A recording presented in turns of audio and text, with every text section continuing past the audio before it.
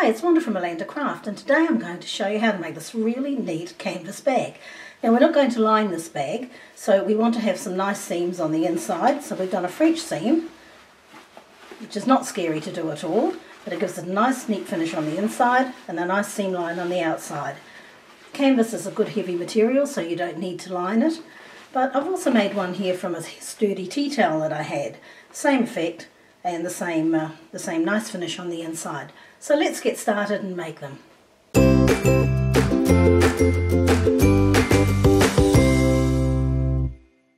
So what you're going to need is some canvas, and we've cut this piece for our bag at 34.5 by 15.5, and I've also cut two handles. They're 5 inches by the width of fabric. Now this was canvas, so it's a lot wider than your normal quilting fabric. This piece is actually 55 inches long.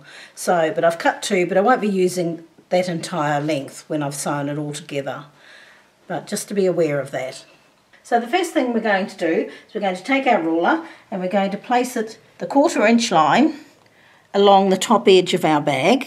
Okay, and we're going to take a water-soluble pen or a friction pen, as I have here, and we're going to draw a line across that 1/4 inch mark. Then I'm going to move the ruler down and I'm going to take the 1 inch line and just place it on that mark we've just drawn, and I'm going to draw an inch line across there. Okay, then we're going to fold that 1/4 inch under and iron it. Now you'll find that canvas tends to want to do its own thing, but do the best you can. Then we're going to fold in on our inch line, that'll be folded under, and then we'll fold in on our inch line and we'll top stitch along both ends. Now I've already done one end to show you what it's like. Okay, so we have our 1/4 inches folded in nicely, and then I've just top stitched right along there and then top stitch across the top edge. So I'll go and do the other end now, and then I'll come back and show you the next step. So I've made a start on my handles, as you can see. I've joined the two strips together with a 1/4 inch seam and pressed it open. And then what we do is we take our two ends, I'll start from here. Take the two sides and fold them together and put a nice crisp press mark down the centre. And open them up and bring the sides in and press them again. I'm really lucky, I've got Paula who does all this for me, and she does a beautiful job. The next thing is then to just bring these two sides together so they meet, and that's going to form our handle. So our next step will be to determine how long we want our handle. So now we need to determine the length of our handle. So just remember that our handle has got to go all the way around our bag, because we're sewing it right way round. So what I'm going to do is I'll take my handle, and where we have the seam line, so where the join was, I'm just going to fold it there. Now my handle I've determined is going to be 104 inches. So I'm just going to fold this piece in half and then measure it at 52 inches, and then I'm going to cut that excess off. And I'm doing it this way so that the excess comes off both sides, not just one side of the strap.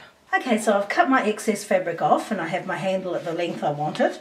Now I'm going to just grab the loop at the end here and just run it through my fingers to make sure that I have the two pieces together nicely. And I'm going to open them up, and I'm going to just put the right sides together. And I'm going to sew them together with a 1/4 inch seam, and I'll press it open, and then I'll just refold it all together. So I'll go and do that now. So I've sewn my handle together. I've used a 1/4 inch seam, as you can see here, and then it's all ready just to fold it back in nicely. So now we need to know where to place our handles. So what we've done is drawn a line, find the halfway mark of your bag and draw a line. And then we're going to draw two lines down either side of our bag, and they're going to be 4.5 inches in from the edge. And that's where we're going to be placing our handles. Okay, so I've started placing my handles on my bag, and I've made sure that I've got my seam lines on that line that we drew originally, where our halfway mark is. And I'm just lining up the handles along this other line that we drew. So they're both on both sides. They're going to be there. So I'm just pinning them. I'll just pin them quickly. I'll readjust them before I sew them. But just to show you what we're doing. Okay, so they're pinned. Now then, just to check that everything's okay, just pick that up at the middle, and you can see here my handles are all going to meet and they're all the same size. So just do that to do a quick check before you consider doing any sewing. So now I'm happy with how that's going to look. So what I do now is I'm going to start here at the bottom of the bag, so where the seam lines are, and I'm going just before that, and I'm going to do a bit of a back stitch. I'm going to do an 1/8 of an inch top stitch, coming all the way around the excess handle at the end, down the other side, round the excess at the bottom, and I'll come back to here. And then I'll do the same thing on the outside edge. So I'm going to go all the way around again using an 1/8 of an inch. So I'll go and do that, and then I'll come back and show you what it looks like.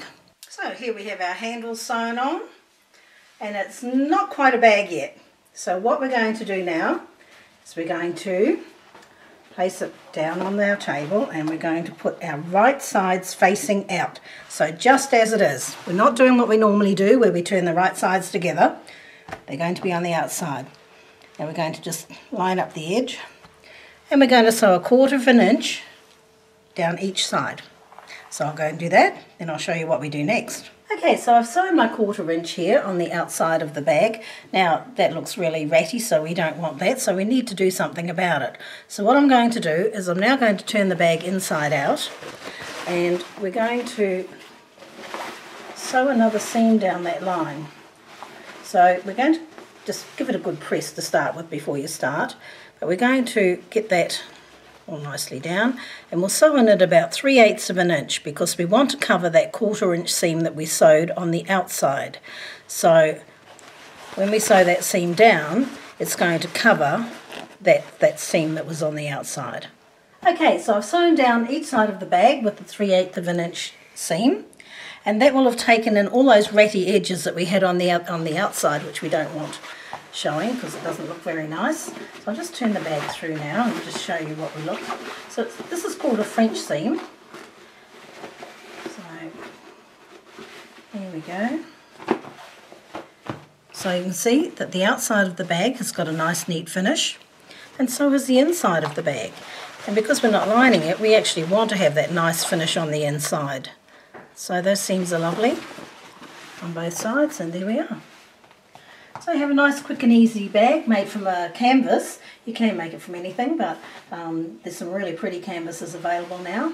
So if you like this tutorial, please give us a like and subscribe to our channel for more great tutorials.